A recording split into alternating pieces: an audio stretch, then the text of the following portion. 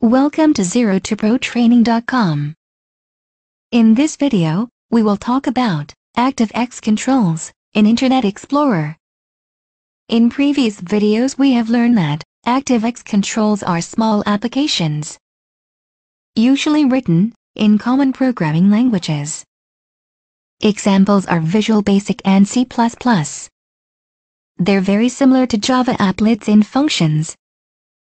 Java applets are small programs that run within web browsers as well. ActiveX containers are applications that support ActiveX controls. When we talk about ActiveX controls, we usually do that in reference to Internet Explorer. Internet Explorer is the default web browser for Windows-based systems. Let's suppose you visited a web page using Internet Explorer. It contains a video clip, which is encoded as Windows media files. Internet Explorer comes preloaded with an ActiveX control that plays Windows media files directly in the web page. This means you don't have to launch the Windows Media Player application yourself. The ActiveX control utilizes the functionality of a media player behind the scenes.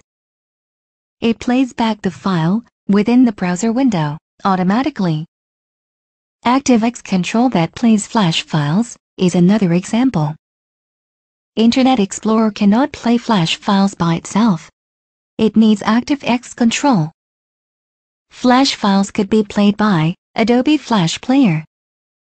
ActiveX control lets you access the Flash Player behind the scenes. You don't want to launch the Flash Player explicitly. ActiveX will do it for you within the browser.